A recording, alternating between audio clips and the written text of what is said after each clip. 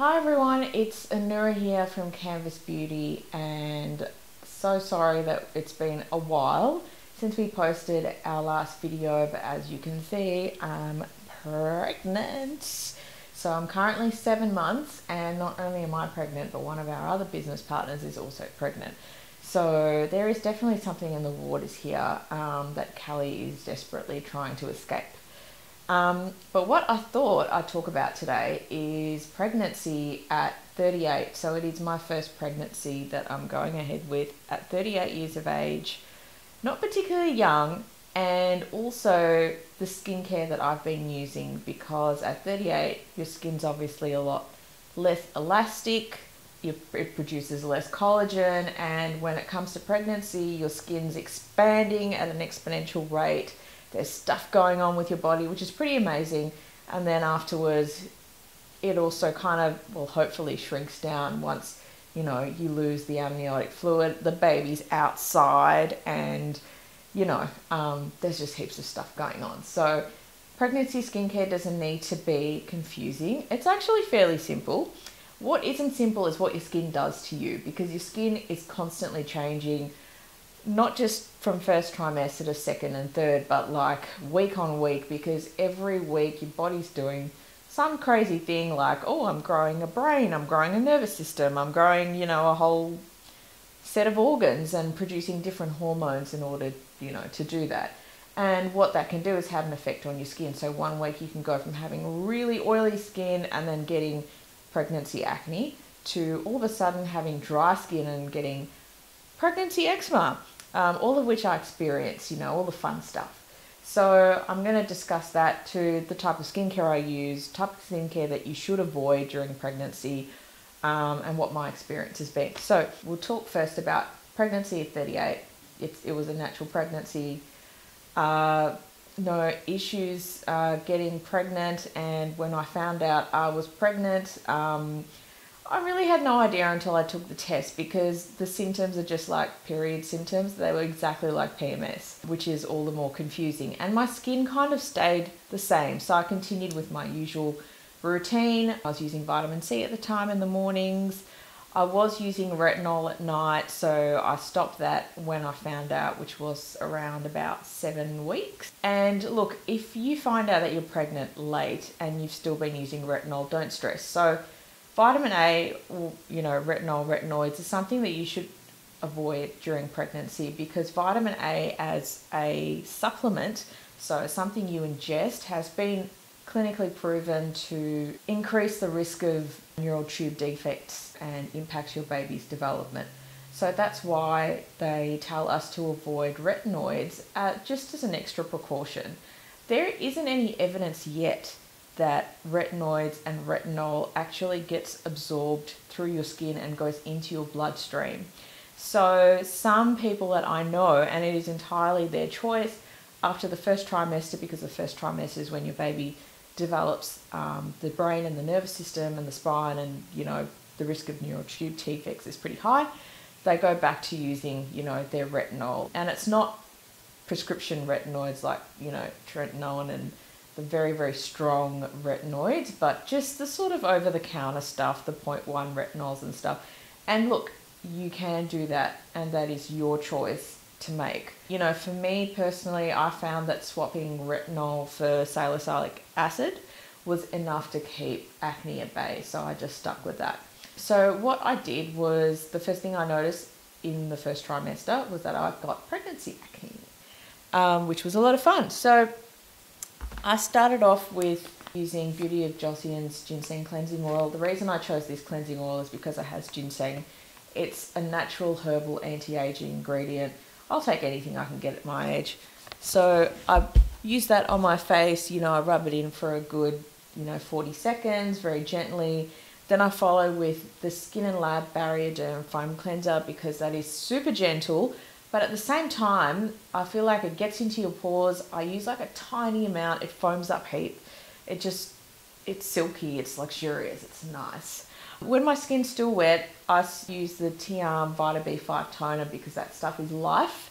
It is my favorite toner. I've used it for ages, never going to stop. And even though my skin was getting oily and that is quite a hydrating toner, the main reason I use it is because of the panthenol content. So it has 1% panthenol, which is more than enough to do the trick for your skin, and it basically keeps redness at bay. So if you have acne, it is still a good toner to choose, and it also reduces the pH level of your skin. After that, I went and applied the CosRx BHA Blackhead Power Liquid. So it's got a derivative of salicylic acid, so it's like one shade gentler than pure salicylic acid, and it is absolutely amazing. So I basically just patted it onto my forehead and my chin, which is where I was getting acne, and within maybe about 4 or 5 days the acne started clearing up, and I continued to use it every second day, and then I eventually just took it out of my routine because I noticed that your skin's never in a permanent state of affairs, especially during pregnancy. So I thought, I'm going to take it out and see if it comes back, or maybe it might do something else like get dry, which it did. After that, I went on to the Skin and Lab Barrier Derm Milky Serum, just for a bit of hydration, because even when I was getting acne, my cheeks are still clear and still a little bit dry. So I avoided putting this on my chin, which is especially oily and acne prone, but I still patted this on my cheeks and on my neck. And then in the mornings, I just followed that up straight with Black Girl Sunscreen. And sunscreen is super important during pregnancy. So it is important all the time, but pregnancy hyperpigmentation is definitely a thing, especially if you're dark skinned. So if you're a woman of colour, you are more likely to get what they call the mask of pregnancy during the second trimester, which is like dark patches on your face, and it usually fades after you deliver the baby. But if you want to try and avoid getting it all together, wearing sunscreen is of the utmost importance, because the sun is a big culprit in causing hyperpigmentation. With the evenings, it was mostly, you know, a similar sort of routine. And right from the first trimester, I used the Skin and Lab Vitamin C Brightening Serum on my belly. And the reason why is because if you look at my belly, I mean, it's kind of big. And I knew that my skin would have to put on a lot of elasticity. There's not a lot of things that are proven to prevent stretch marks, but a couple of things are centella. So the ingredient that is found everywhere in K-beauty is actually clinically proven to reduce the incidence of stretch marks. The other is retinoids, which is, you know, a no-no. Generally agreed on pregnancy is to avoid retinol. Vitamin C and peptides can also increase elasticity. So I use the Skin and Lab Vitamin C Brightening Serum, and I've been using it every day. Just after the shower, I pat it on my belly and other areas that have been sort of expanding. And even at 30 weeks, which I am now, I haven't seen a stretch mark in sight, which I consider an achievement, just given my age. But, you know, if you do get stretch marks, don't stress, because the number one factor really in getting stretch marks is genetics. So if your mum had them, if your grandma had them, you are more likely to get it.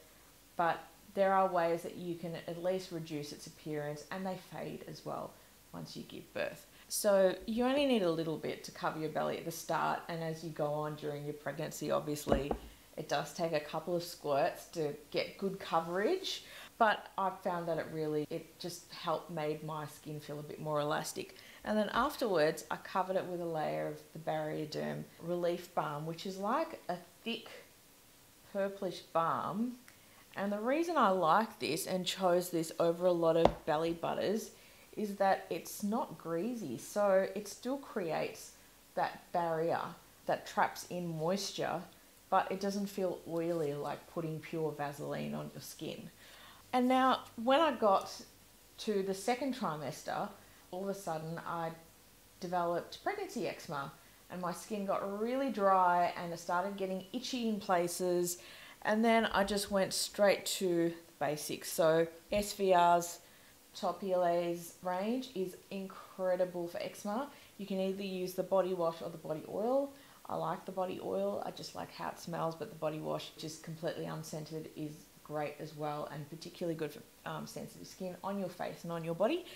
And then afterwards, covering your skin in the Topulese Intensive Balm, which I love. And it was my regular body cream throughout my pregnancy. I also used around my eyes the Paraprable cream from SVR, which is good for treating eczema on the eyelids. It's a very delicate place where, you know, cortisones is something that you can't really use unless, you know, you've got the doctor's permission during pregnancy, depending on the strength of the cream. So using something like this, you know, as an alternative is really good until you can see the doctor or your dermatologist.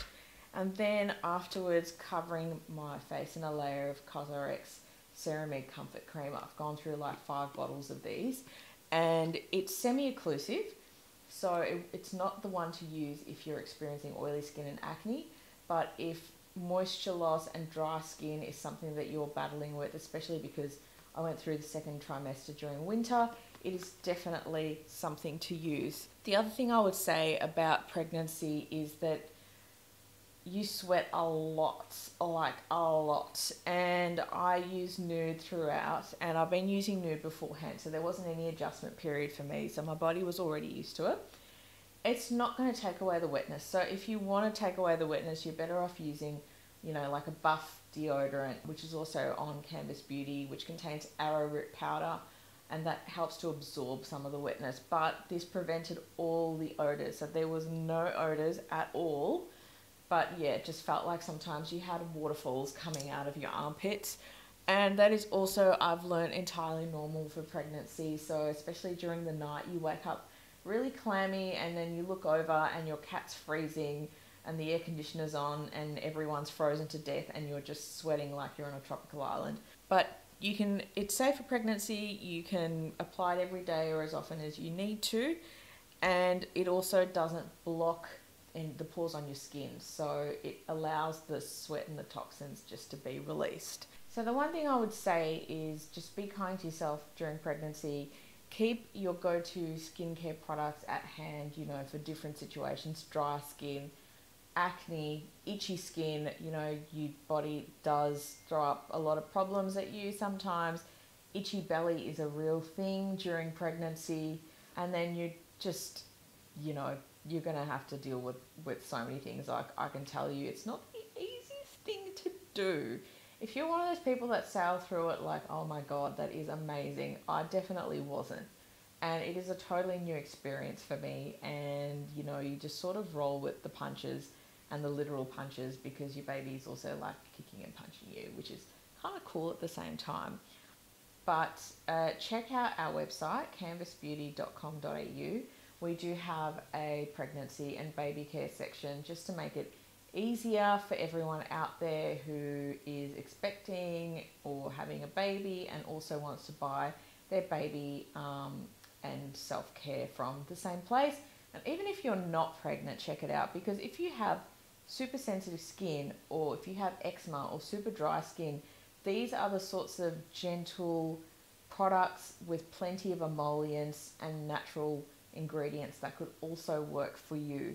So if we have a look at some of the reviews on the products, you know, it seems like people with ultra dry skin also use belly butters, and people who are dealing with weight loss after an operation or are going in for an operation where they might be getting something implanted are also using stretch mark creams, you know, to try and help their skin adjust. So it has a multiple of uses for everyone.